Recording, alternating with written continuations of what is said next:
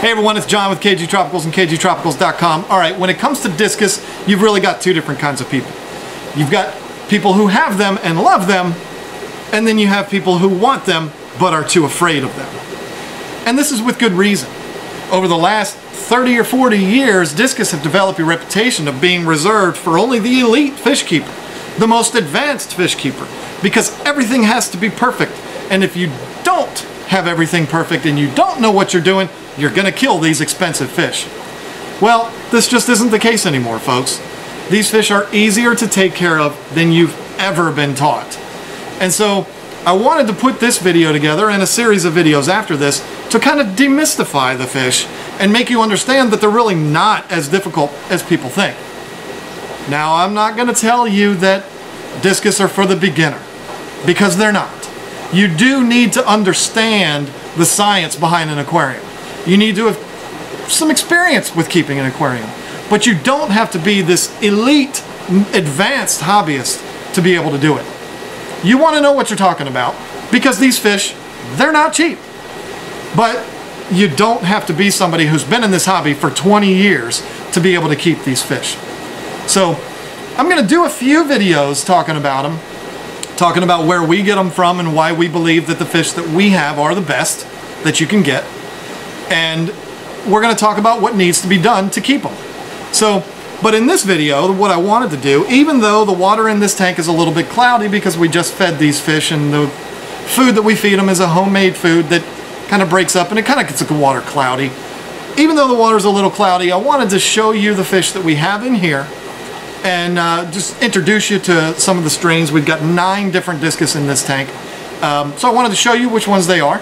And then we'll get into some other stuff about them down the road and put a couple more videos together for you to make you feel a little bit more at ease about these fish. And then we can tell you where to buy them.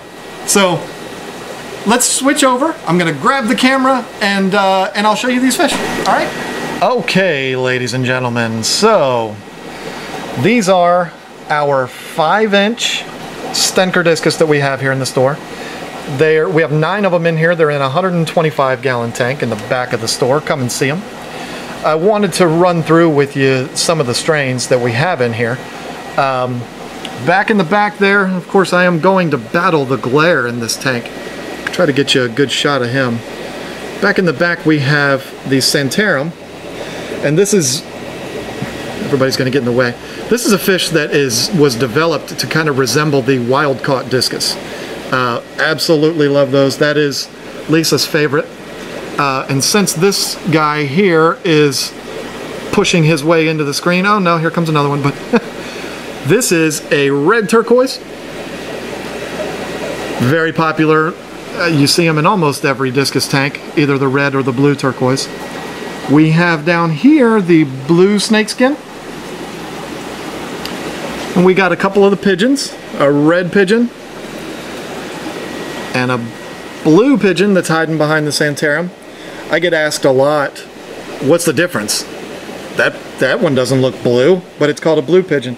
Well, if you look at it under the right lighting, the part that appears to be white does show a lot of blue, and the whitish blue is the dominant color on the fish, where this one, you can obviously see the dominant color is red. So, red pigeon, blue pigeon, and then we move over to the silver pigeon, my favorite of the pigeons, and he's not going to want to show himself. Dark Angel's trying to push him out of the way here. Silver pigeon is predominantly whitish silver in color with the scribbles around his face and fins. Awesome, awesome guy there. I'm going to have to go now. Okay, let's move over here. Because I'm trying to save my favorite for last. We have the cobalt blue. Again, these are 5-inchers. These are all for sale if you want to come and get them. Cobalt blue, which is probably, I don't know, I don't have any facts, but probably the most popular discus. And then our blue diamond has decided to hide back there. Let's see if I can get him under the rock. Oh, isn't that adorable? The blue diamond is another one that is wildly popular.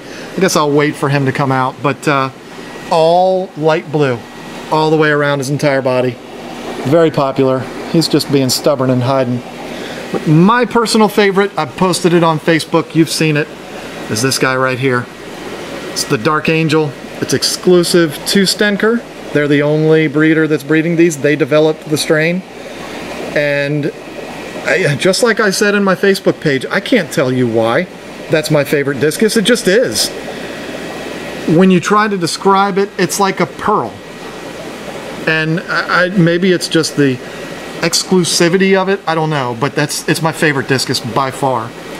And now the Blue Diamond has decided to come out and show himself. And again, the Blue Diamond is one of the more popular Discus. You see him in just about every tank. All blue all the way around, absolutely gorgeous. So that's what we have in here, folks. And again, these are all for sale. This is not a commercial about, hey, come buy these 5-inch Discus, but just wanted to show them to you, give you an idea of the different strains that we have available. And then I can run you over here real quick if you bear with me. Oh, never mind, the lights are all off. These are our tanks that house all of our smaller Discus that are for sale. Got about 80 of them in there.